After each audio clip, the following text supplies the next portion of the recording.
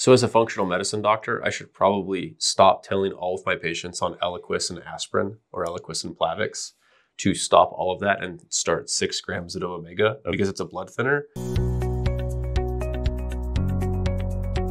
But as we'll talk about, it kind of does line up, at least directionally, somewhat with some of the other data that's out there. There were really 4 big randomized controlled trials that I think led to this. So you had number 1, the OMINI trial showed an increased risk of AFib 7.2% versus 4%. This was 759 patients, and this was their risk of AFib. So that was, I believe, it's like a 1.8 something hazard ratio is what spun out of there. Mm-hmm. Then you had the STRENGTH trial, also showing increased risk of AFib, 2.2% versus 1.3%, over 13,000 patients. Then you had REDUCE IT. This is interesting because this is the one that showed the strongest protective effect. I think the reduced incidence of MACE, major adverse cardiovascular events, was in the range of 25% with this one. Yep. And AFib incidence was increased 3.1% versus 2.1%. And these are absolute risks. So this is relatively small absolute risk, but a pretty substantial relative risk. Yeah. So depending on if you're pro-omega or anti-omega, you say it's a 1% absolute risk or a 80%. Yeah. Or if you're talking about the OMINI, it could be as high as an 80% relative risk increase. Or that if you're anti-omega. Of course, we're here for a balanced approach to health. So if you think about it, you're thinking about the dose, and you're also keeping into context what the indication of the omegas are. So I guess our job is not to sit here and say, oh, when we put omegas on the overrated supplement podcast, if people remember, we did overrated supplements, and partly to click to get views, but also partly because with the many benefits of omegas, mega dosing omegas is overrated for general cardiovascular health, and AFib risk is part of that. Yeah, even in these 4 trials, the 4th being the VITAL, which did have a hazard ratio of 1.09, so it was supposedly not statistically significant. This was the lowest dosed omega-3 trial, so it was considered a neutral finding. I don't believe it showed any improvements in adverse cardiovascular events either. So the trials are mixed. So if you do have a cardiologist that says, hey, you should be on Vascepa, they're probably thinking to themselves, this person's going to potentially walk out the door and have a heart attack on me. We want to put everything we can in their corner to hedge against that happening. That's probably a good choice. If you are taking 6 or 7 grams of omega-3s just because you heard your favorite influencer is doing that, or some company told you should be doing that, then that probably needs to be evaluated in context of what is your risk for AFib. Do you have any other health conditions that could sort of be the catalyst to flip you over into an atrial arrhythmia? So as a functional medicine doctor, I should probably stop telling all of my patients on Eliquis and aspirin or Eliquis and Plavix to stop all of that and start 6 grams of omega because it's a blood thinner. Because my surgeon told me to stop all omegas and blood thinners before my surgery last week. Yeah, and that's just per protocol. I see that a lot. So on the stop this before your procedure, it will say, stop X, your blood thinners, your aspirin, don't take ibuprofen, St. John's wort, all these different things. And it'll add omega-3s or fish oil into that. But there's been randomized trials with really hefty doses of combination. So that's the key there. It's not just 4 grams of EPA, but a combination of EPA and DHA in the 4-gram range. And then they take those patients to open heart surgery and they don't see an increased bleeding risk. So it's just more time efficient for the surgeon to tell everyone, hey, stop your fish oil, than to say, okay, well, how much EPA are you taking? How much DHA are you taking? Surgeons don't really get paid to do that. Yeah, the other way to look at it is it's not as strong as an anticoagulant or an antiplatelet as prescribed anticoagulants and antiplatelets. I did stop my aspirin before my surgery. Good choice. Yeah. Anyways, we're rabbit trailing a bit here. We can move on. Yeah. And then another observational studies and looking at some different countries. Basically, the summary is it needs more research. One showed an increased risk of AFib with more. This is just dietary consumption of fish. That was in younger adults. One showed a decreased risk in older adults. And then there was another study that showed no change in risk of AFib regardless of the dietary fish consumption.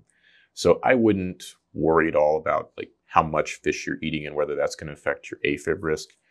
There's much larger basic principles of diet that I think people should focus on first, and then really just kind of evaluating what you're doing from a supplement standpoint. And we'll kind of talk about what some of the results are, looking at the primary reason people are prescribed omega-3s, which is for reducing the risk of a heart attack, stroke, those sorts of things. So this is a chart that's showing us the reduction in plaque progression.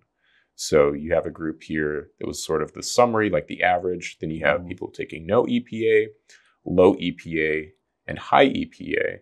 And interestingly, in the high EPA group, they included EPA only.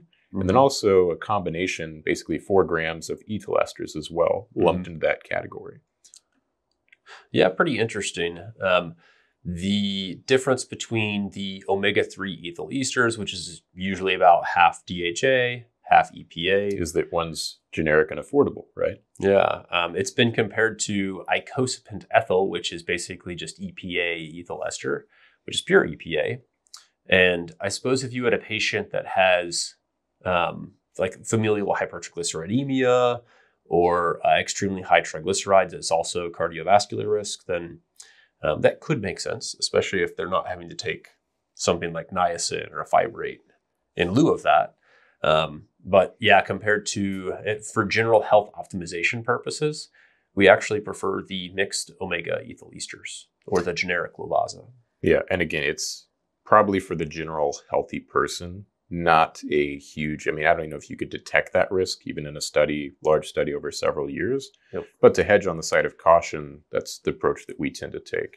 So basically here you see a dose-wise progression or lack of progression actually. If you don't take any EPAs, and these patients are all on standard of care, so statin, aspirin, beta blocker, you don't add any omega-3s and you see their average, again, small numbers, but about 20% plaque progression, so an increase in that atheroma volume. Yeah, have they measured that plaque progression? Surely not something like a CCTA, because cardiologists don't really recommend those. Well, the cardiologists that were involved in this study did.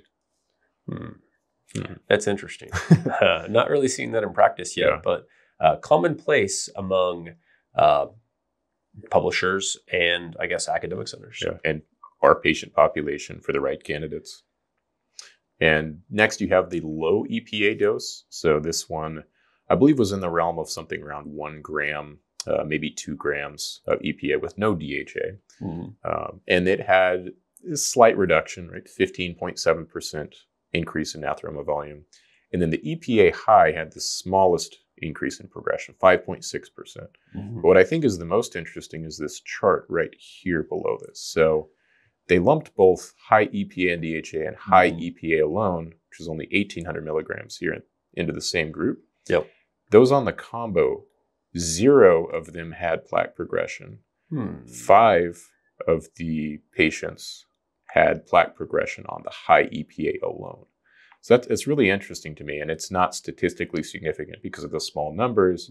But if you have 20 patients on this high-dose EPA-DHA combo and none of them had plaque progression, that seems to bode pretty well that, and the conclusion from the paper was this, that the DHA is definitely not interfering or minimizing that benefit of the EPA. There's other benefits of EPA that the DHA may attenuate, but the plaque progression doesn't seem to be one.